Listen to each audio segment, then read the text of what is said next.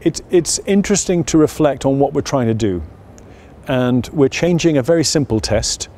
In other words, standard transrectal biopsy, which could be done by almost anybody, anytime, any place, in that no special equipment was required, and it used to take 10 minutes, with a very complex, multi-phased series of tests that involve new and different skills.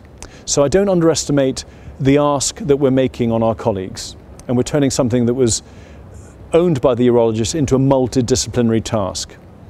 I think the journey is worthwhile because I think today we should consider a prostate biopsy the same that we would consider a brain biopsy. It's the most important moment in the man's journey if he has prostate cancer. It's the thing that defines the presence or absence of disease and risk stratifies him with precision.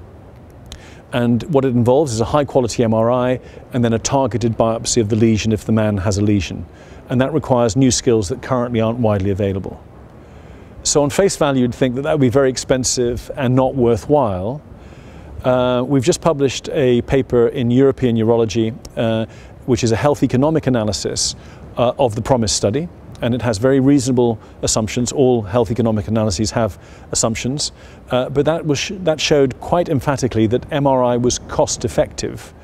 Not because it costs less, it costs a lot more to do, but because it misses fewer clinically significant cancers and most importantly reduces the rate of identifying clinically insignificant cancers that would have been detected in the old system.